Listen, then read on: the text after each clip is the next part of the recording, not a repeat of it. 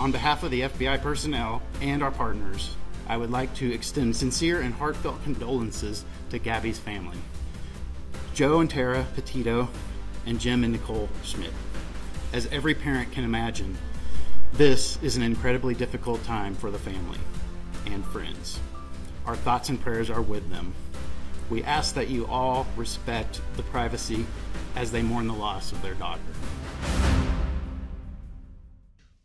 Well, 22-year-old van life vlogger Gabby Petito was last seen on August 24th, and her body was discovered on Sunday afternoon at Bridger Teton National Forest. Now, after returning from their cross-country van trip without Gabby, her fiancé and high school sweetheart, Brian Laundrie, refused to speak to both her family and the police. It does not mean he's guilty. We can't say that. We haven't talked to him. He hasn't been questioned. He hasn't been charged. So we need to say that. Why are they not watching him, and what's going on right now? Given the scope of the case, when I heard that he had absconded, I was very surprised that he wasn't being watched. He's not a criminal. He hasn't been charged with anything. He's exercised his constitutional right not to speak to law enforcement. So they didn't necessarily have an obligation, but they should have had an obligation to keep an eye on him, have eyes on him, because he shouldn't have been able to leave that house. Nancy, it doesn't make sense that these parents wouldn't have enough conscience to pick up the phone and call her parents and say, we need to talk. It wouldn't make sense if Gabby had still been alive and they knew it. It would not make sense if they were not trying to cover up something. Best case scenario, Dr. Phil, in my mind, best case scenario is that Brian Laundrie left her there and took off. Now, do I believe that's what happened? No, that is not what I believe happened. I think that the discovery of the body launched an entire scenario where now the home has been treated as a crime scene, and they're trying to figure out, where's Brian Laundrie? I believe he came home and divulged to his parents what happened to Gabby.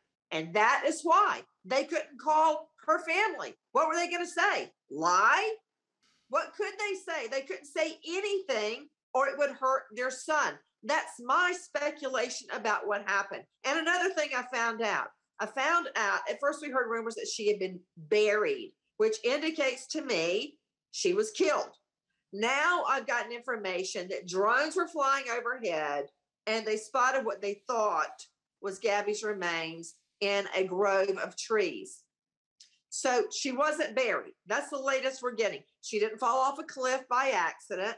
She didn't die of natural causes, we don't think, but she was under the cover of trees. Now, that weighs in because it helps us figure out what happened to Gabby. But that's why they didn't call the parents, because there was no good news. Well, Steve, do you think this was intentional, or do you think it was an accident?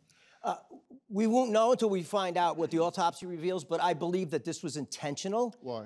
Because they spent such a lengthy period of time together in very, very close and confined quarters.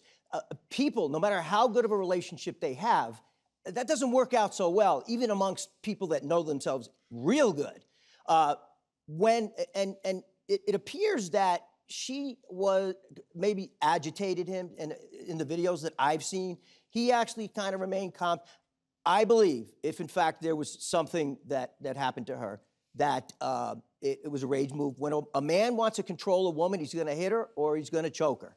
And a rage move would be to choke someone. What? Yeah. Or lock her out of the car. Hello? What a power play. Everybody think back. August 12th, Moab. Remember Moonflower Co-op? Remember that? She was manic. I looked at her. She didn't look manic to me. She was upset because she got locked out of her car with all of her stuff in there. Power play on his part. She was trying to crawl in the window. I don't know that she did anything to get him upset. If I were her, I'd be upset. Why is this her fault? Well, he was all calm and smiling and chatting up the cops. She's crying. Can't quit crying. Do you have a story or a question for me? Click the link in the description and tell me what in the world is going on.